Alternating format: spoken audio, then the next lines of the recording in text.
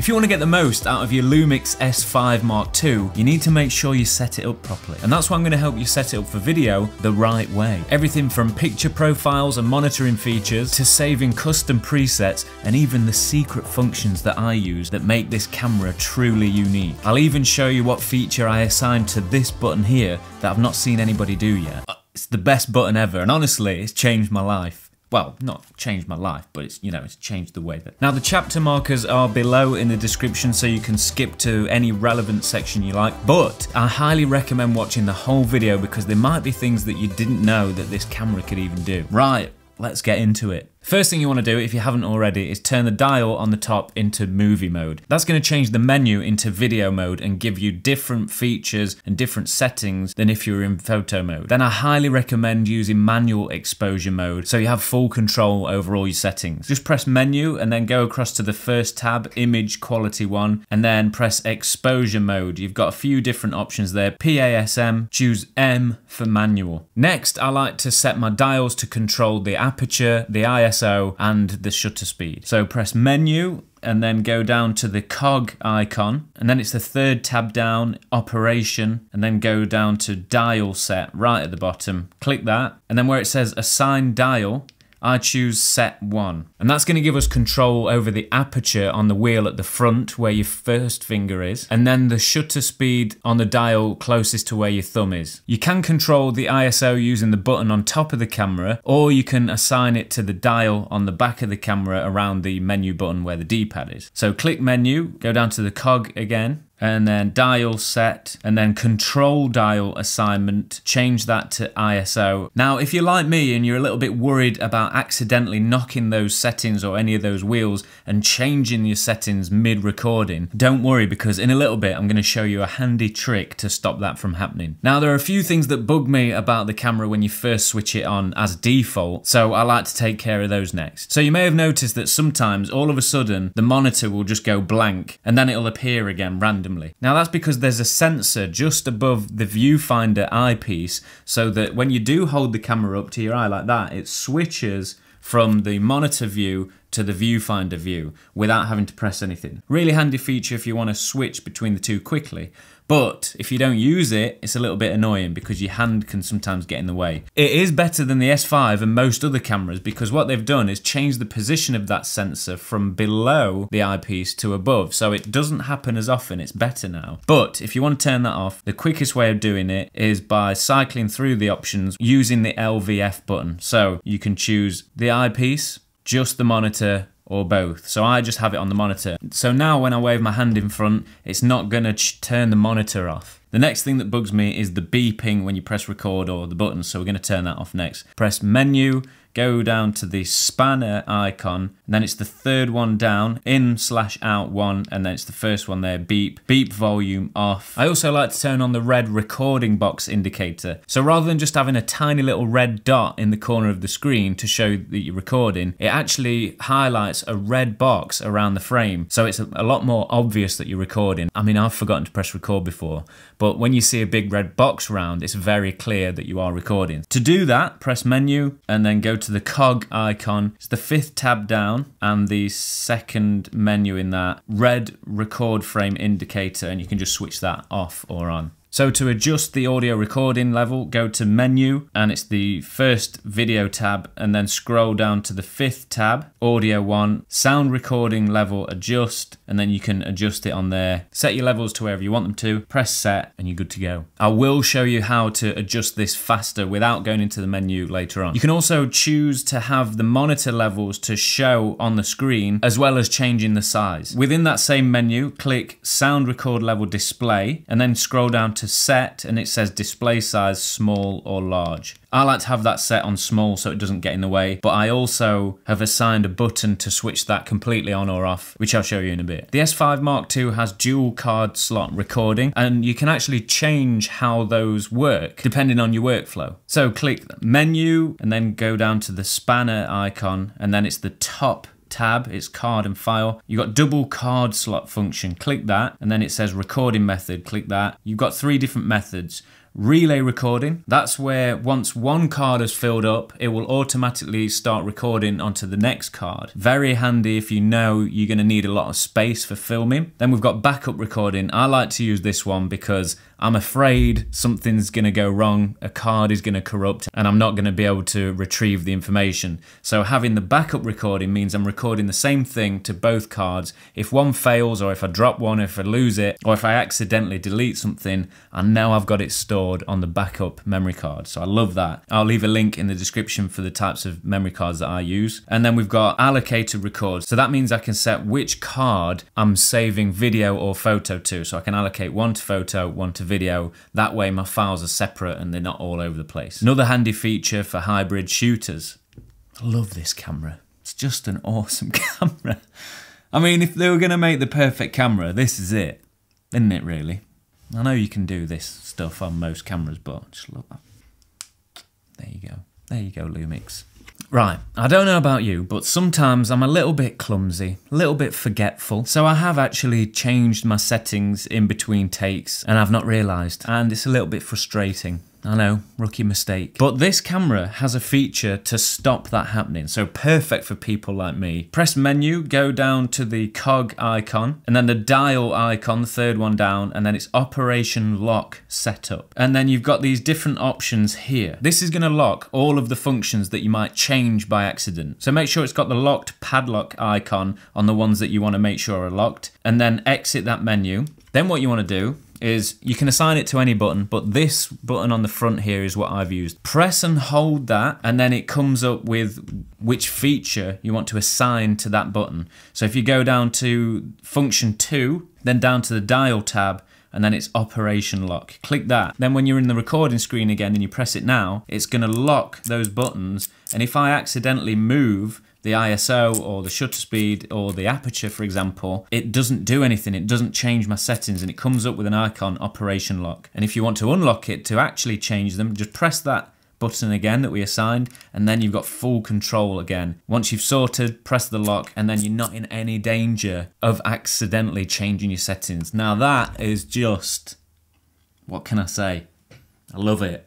Amazing feature for me. Let me know in the comments if you've had the same problem and if this has solved it for you.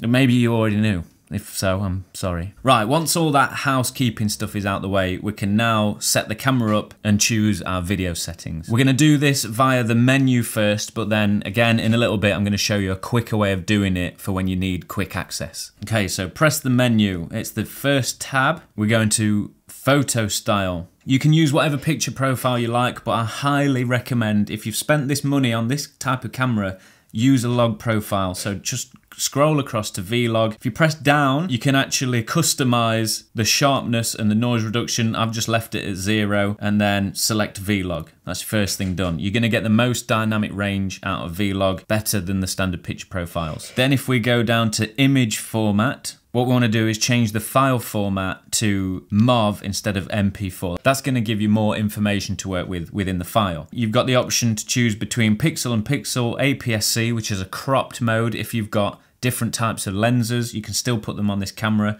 and use it in APS-C mode. If you're like me, I prefer the full frame, so you can choose full frame. Then you've got record quality. You've got loads of different options here, from 1080p to 3K, 4K, and even 6K. I tend to stick to the standard 16:9 4K mode, but lately I've been enjoying the 17:9, the cinema 4K mode, or even the 6K 3:2 aspect ratio, which I talk a little bit about in this video here. It just gives you a bit more screen real estate above and below the image. Great for people who do a lot of vertical stuff for Instagram, TikTok, or whatever. Bear in mind, if you do go with the 17:9 aspect ratio, you will have to change your project settings in Final Cut Pro or whatever editing software you're using. Now, you can use 50 frames a second on this camera, but there is a crop. But if you go down to 1080p, you can get 120 frames per second. You can even go up to 180 frames per second, but you lose autofocus.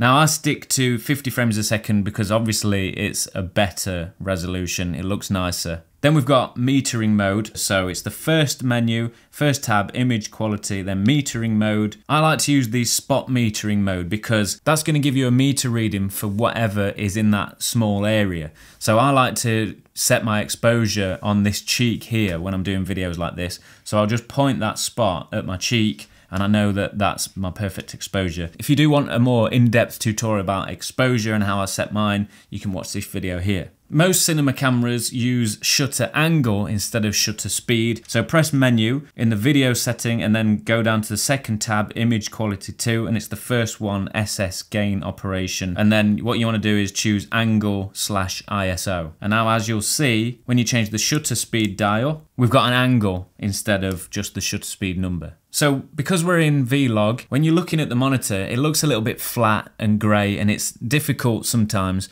to tell what your image is going to look like. So what we can do is use View Assist, which is going to apply a Rec. 709 LUT to the monitor so it looks a little bit more pleasing, shall we say. But you can also load your own LUTs onto this as well, which I think is a great feature. So press menu, go down to the cog, and then it's the 5th tab down, monitor display, and then it's Vlog View Assist. Click that and then it gives you the option to choose which LUT file that you've imported. So there's already a Vlog 709 on there. That's the one I use. But if you do have your own, it's easy to install and you can choose where to display that LUT. If you want it to just come through the camera monitor, press LUT View Assist monitor. If you also want it to come through your external monitor via HDMI, you can turn that on. If you did want to use your own LUTs, what you can do is load them onto an SD card, pop that in the camera, then go over to LUT library, select which slot you want to assign that LUT to, and then press load, and then it's going to load that LUT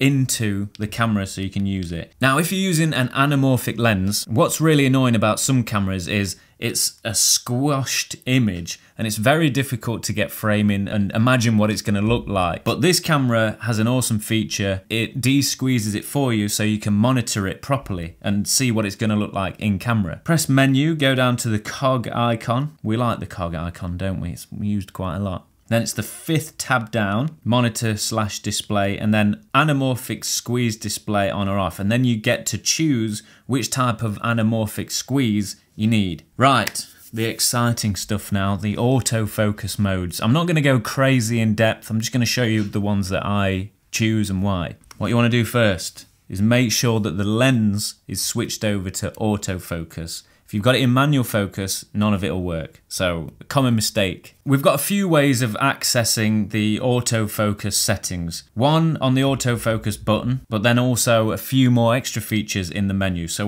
we'll go through all of that to make sure we've got all the right settings. First thing we want to do is make sure that autofocus works all the time. So press menu, go across to focus, which is the 4th tab down, and then go down to continuous autofocus, and then we want to change it to mode 2. This means that it's going to work on the shooting screen before we even press record. Then on the back of the camera, we've got this extra dial that changes the camera from manual focus. Then we've got 2 autofocus options, autofocus continuous and autofocus single. Now, if you're doing video stuff, it's good to have it in autofocus continuous because it's going to track moving subjects better. Autofocus single will focus on a stationary subject and lock focus at that point, whereas autofocus continuous will lock onto something, but if it moves, it's going to move with it. If we're on the shooting screen and you press the autofocus mode button, that comes up with the different autofocus modes. We've got the option here, if you press the up arrow, it cycles between normal autofocus and human detection autofocus. Normal will just focus on whatever you point the camera at, whereas human detect will obviously detect humans in the frame. And you can just tap on the touchscreen wherever you like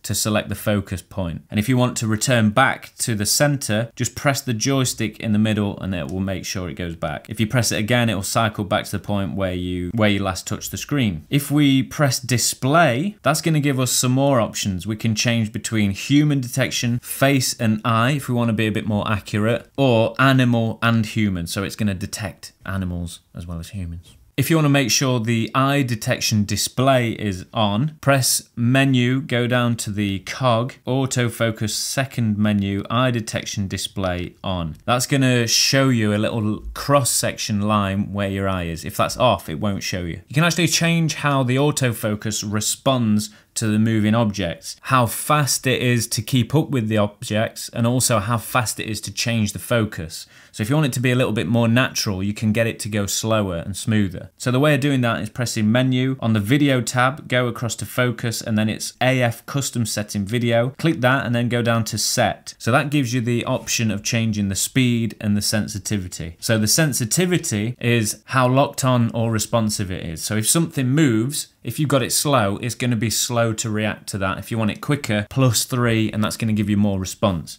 Then the speed is obviously how quick it keeps up with that moving object. So the different focusing modes, we've got one area human detection. That will give us a small box to focus on, but then if a human steps into that box, it's going to track the human's face. Then we've got one area plus, that gives us a larger box and it gives you a bigger area for your subject to enter that box and be tracked. Human detection zone. Then we've got full area human detection. So wherever the person is in that frame, it's going to track it all the way to the edge.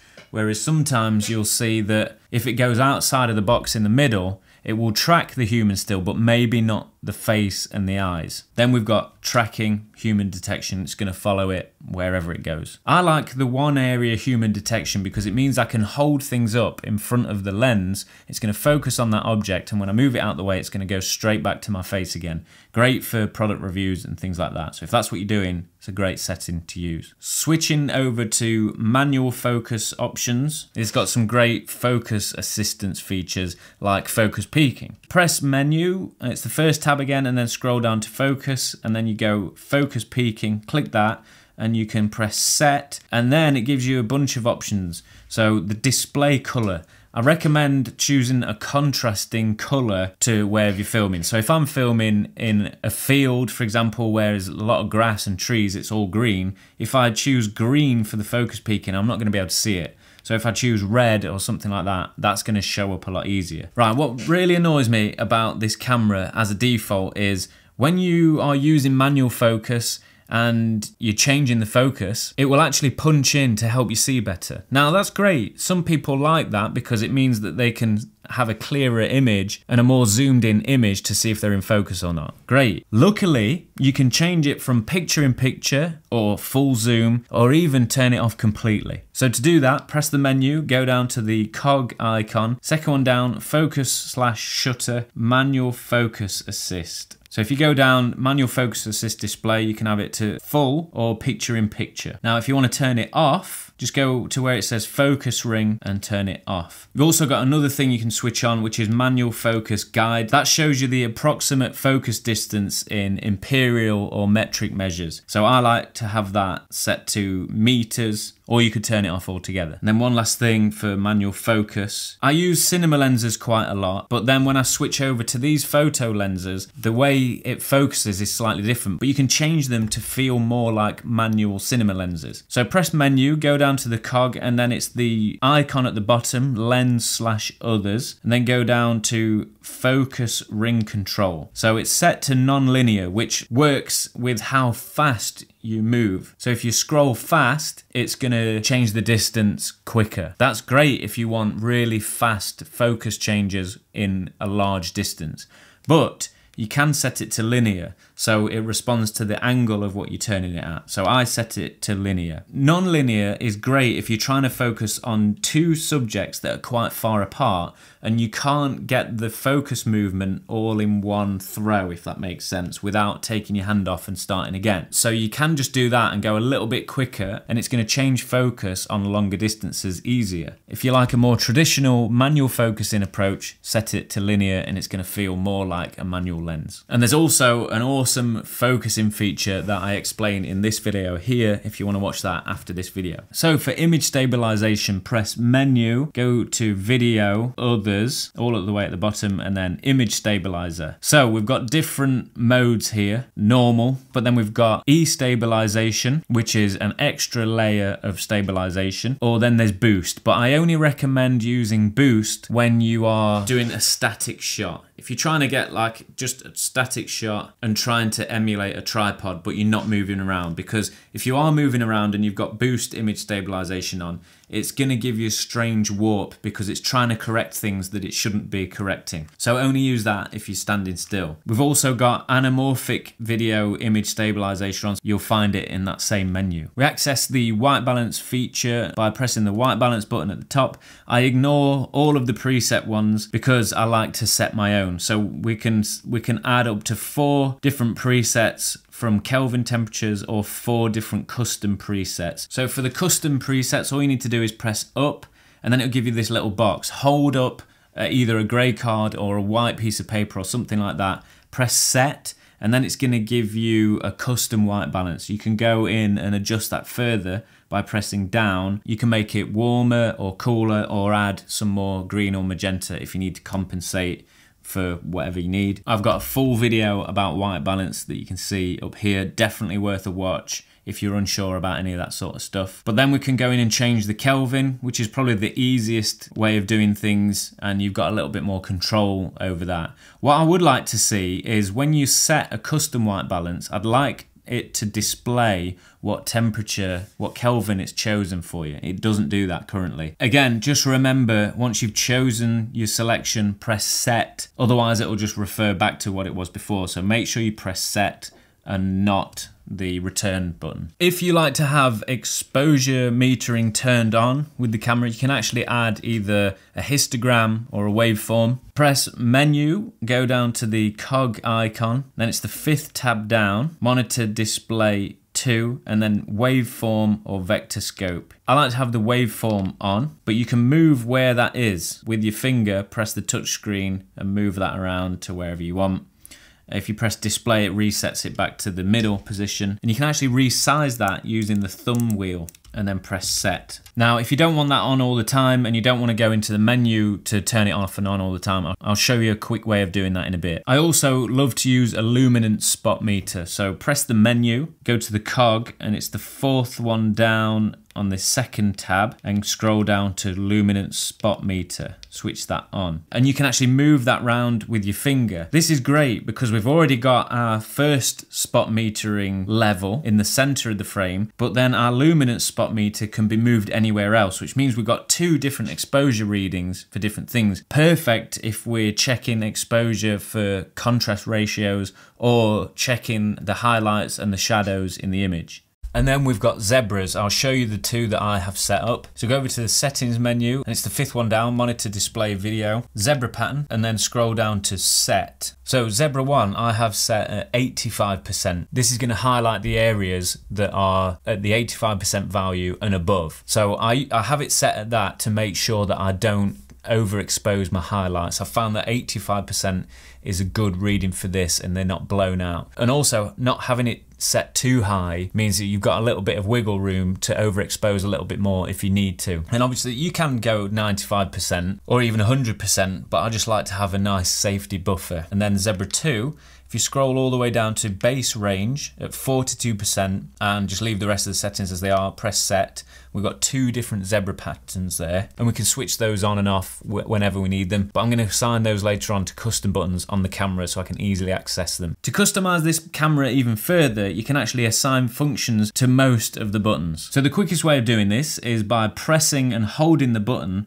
that you want to change, and then it's going to give you a list of features to select from. The exposure button I have set to zebra pattern, and you can choose zebra 1, zebra 2, or both. And then you just toggle on and off those zebras by pressing that button. Then the lock functions button I already talked about, that's the one I've got assigned on the front of the camera next to the lens. Then my AF on button turns the peaking on and off when I'm in manual focus mode. Return is set by default to show the horizon level. It's like a spirit bubble type thing. The DISP or display button cycles through what is displayed on the monitor or the viewfinder. Really handy if you want to get rid of all the information around the side and just focus on what's in your frame. Then I use the arrow sticks on the D-pad for different things. So I have up set to photo grid line. I don't use that a lot, but it's there if I need it. Then if I press right, that changes my anamorphic D-squeeze display. Left is audio levels display on or off. So once I've set my audio levels and I know everything's okay, to clear up a little bit of room on the monitor, I'll just press left and then it gets rid of that display for me. Then down shows my waveform. The Q menu is there for features that you want quick access to without going into the full menu to find them. And you can set this up in your own way. You can have whatever features you want in there. So press menu, go to the cog, and then it's the third one down with the dial icon, and then Q menu settings. Then it shows you layout style. I like mode 1 because it allows me to see my shooting screen